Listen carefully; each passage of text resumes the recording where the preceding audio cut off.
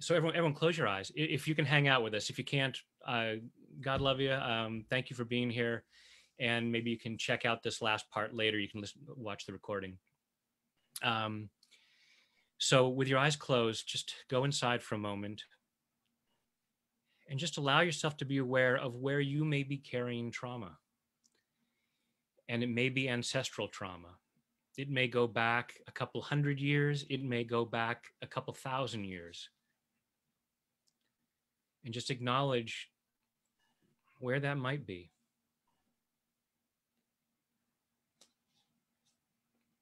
Take a deep breath, open your eyes.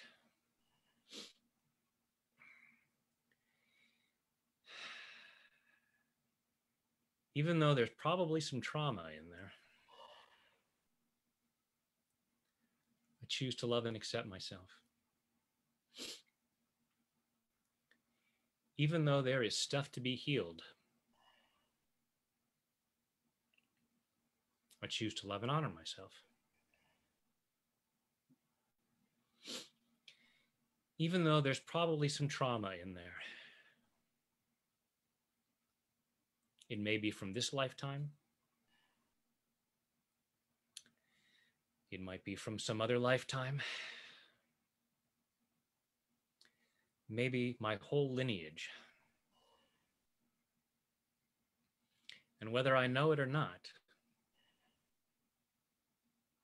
it's running some of my decisions. And it's limiting how good I can feel. And even though I'm carrying at least somebody's trauma, I choose to deeply and completely love, honor, and accept myself. And maybe everybody else. Because I choose for all of us to be that free. All this old trauma, all of this old trauma, whether I picked it up in this lifetime or it came to me through my DNA, it's time to break the cycle. It's time to heal. I'm healing for myself. I'm healing for the people yet to come in the future. I'm healing for all of my ancestors. Because the present moment is all there is. Whatever trauma might have happened, all there is the trauma that I'm holding right now. And I get to heal that. I can heal that. I deserve to heal that. I don't owe it to anyone to hang on to it. Part of me might say, people in my family and in my ancestry suffered so much. I owe it to them to carry this pain. That doesn't do them any good. And it just continues the cycle. I have a right to feel pain. I have a right to feel sadness. I have a right to be angry. My fear is justifiable. Any embarrassment I have is understandable. Any shame or guilt I feel is understandable. And it's not serving anyone. I cannot feel upset enough to make anyone's life better. especially my own. As I set myself free, I'm setting so many other people free. I'm inviting them to be free. I'm liberating myself first. Liberating myself from past trauma. I love and appreciate those parts of me that have been holding on to this, carrying other people's baggage,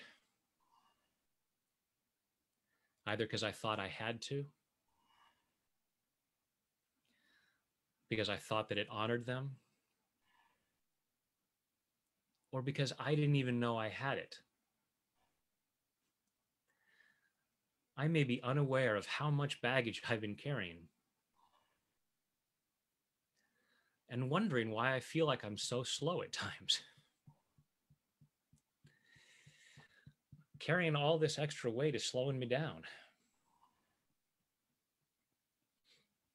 I'm giving myself permission to put that baggage down, or at least start the process. I'm allowing myself to heal. And everything is energy.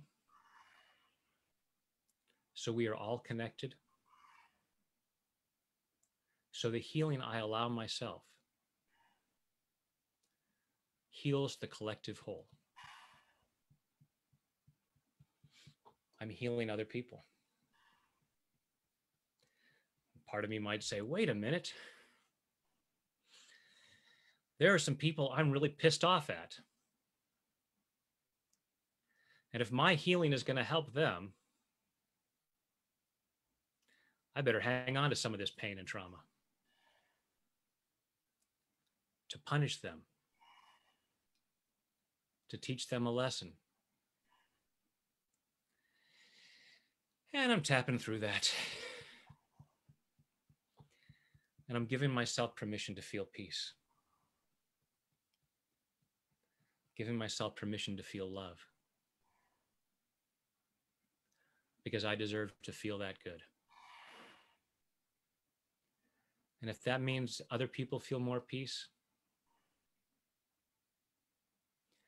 I can be good with that. It's a win-win situation. I'm allowing myself to feel more peace and love. And I'm inviting others to join me. As I set myself truly free. In body, mind, and spirit. Take a deep breath.